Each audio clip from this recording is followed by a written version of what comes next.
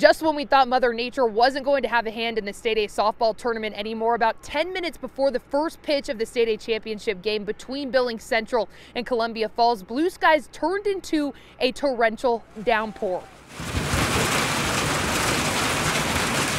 This was the aftermath after about 30 minutes, and so with the fields completely unplayable, both teams got on their buses and made the trip over to Gallatin.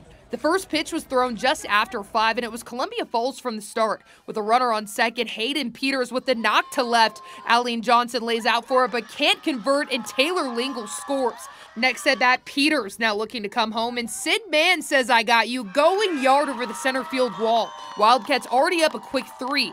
Billings Central gets their turn, and Brooke Thompson delivers with the base hit to left. Lydia Todd scores, making it 3-1 after the first. But just when we thought we were in the clear, more delays at the bottom of 2 after nearby lightning.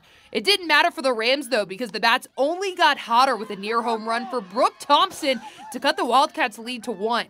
But a 3-run inning in the 5th gave Columbia Falls all the cushion they needed to pull out an 8-2 win over Billings Central, clinching their first ever state championship. This team has been a family the last 4 years, and I knew that this was the team that could get it done. It's so exciting to be Columbia Falls' first ever state champion team. I have no doubt that these girls will continue it into next season, and I'm just so grateful for my time and being able to play for Columbia Falls. I don't know, it's so surreal.